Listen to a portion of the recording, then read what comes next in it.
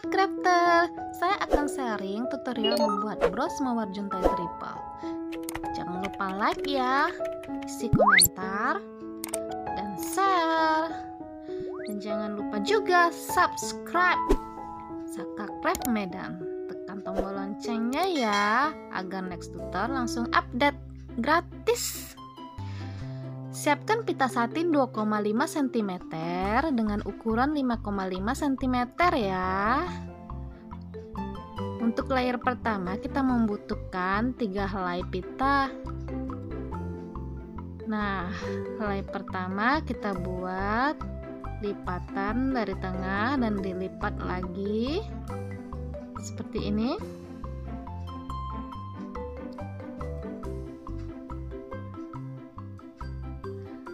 Dan buat lagi untuk helai kedua.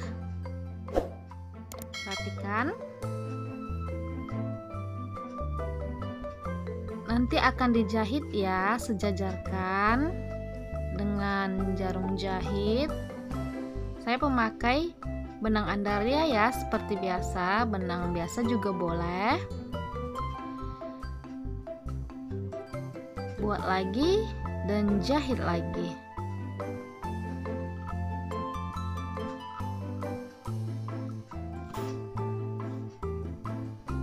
Setelah kelopak menyatu, satukan ujungnya dan jahit,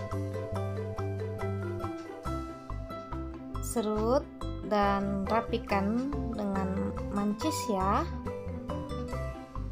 Simpul kuat. Potong benang. Layer pertama sudah jadi. Kita membuat layer kedua. Lipat seperti step pertama, jahit, lipat lagi. Di sini sudah paham ya cara melipatnya.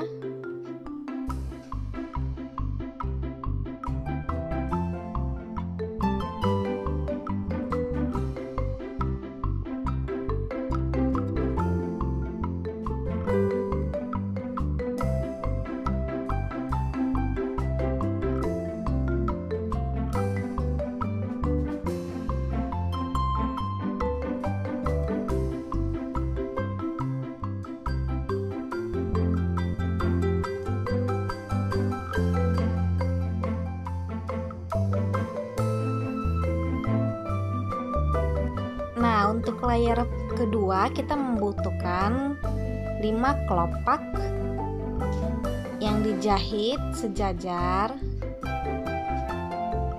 seperti sebelumnya. Satukan ujungnya, jahit dan serut. Tapi untuk layer kedua ini kita bikin space ya di tengahnya. Jangan terlalu kuat agar nanti untuk memasukkan layer demi layer gampang untuk disatukan. Potong benang. Oke, seperti ini penampakannya untuk layer kedua. Tada, ini 5 layer dengan layer pertama 3 kelopak, 5 kelopak, 7 kelopak, 9 kelopak, dan terakhir 11 kelopak. Disatukan hingga membentuk mawar. Next, kita akan membuat hiasan di kuncup pertamanya agar lebih cantik ya, dengan cangkang lancip 8 mm. Dan dilem lagi, ditambahkan diamond cangkang 22 ss. Ini bebas ya untuk menghias kuncupnya agar lebih menarik. Lalu tempel ke layer kedua. Tempelnya menumpuk ya, jangan sejajar agar terlihat cantik. tumpukannya. Satukan layer demi layer. Layer keempat.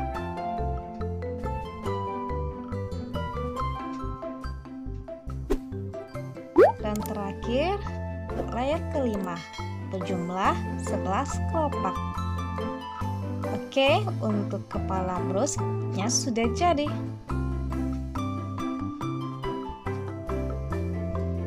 Selanjutnya kita akan memasang rantai untuk menghias juntai ya. Dengan rantai nuri 0,8.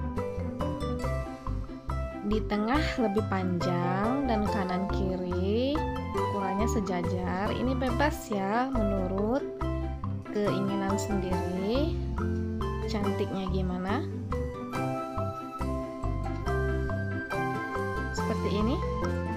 Lalu kita akan memasang alas bros. Kali ini saya memakai kain flanel warna kuning dan peniti 2,5 cm.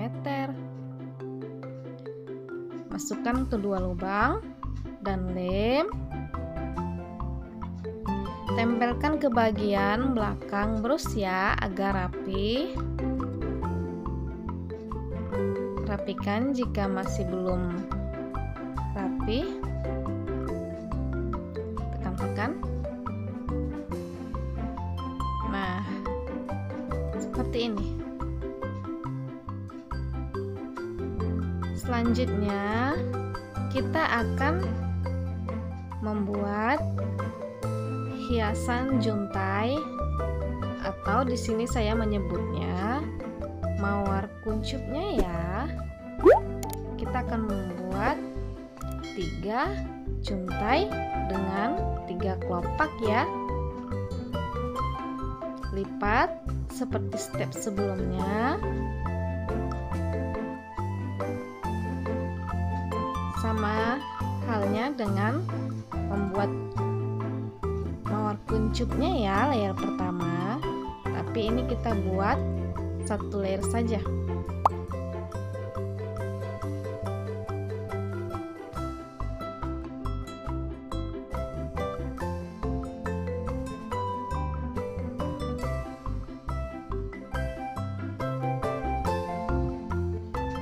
Setelah selesai menjahit belakangnya, dirapikan atau jika lebih dipotong.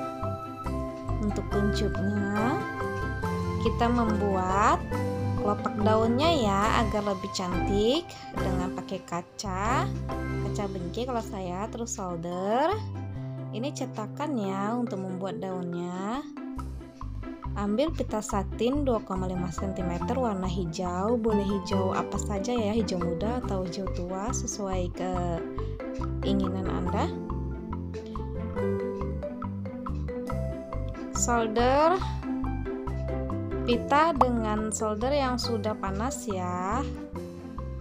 Jangan setengah-setengah panasnya, kalau bisa panas. Saya pakai watt 300. Seperti ini hasilnya. Rapi kan?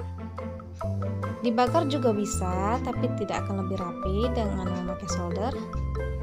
Nah, hiasan selanjutnya pakai mesin 4 mm, cangkang lancip dan paku T 2 cm ya. Kita ambil paku, mesin dan cangkang, kita sisipkan dari atas kuncup. Jangan lupa diberi lem agar merekat dengan baik. Seperti ini. Dan tutup belakang kuncupnya dengan daunnya agar lebih rapi. Lem. Rekatkan.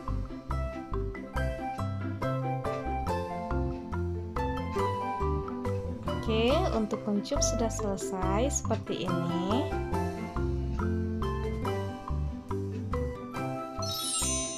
Kita butuh 3 piece ya, karena kita punya 3 rantai. Kita potong ujungnya dan kait. untuk memasangkan ke brosnya ya. Kaitkan ke bawah rantai.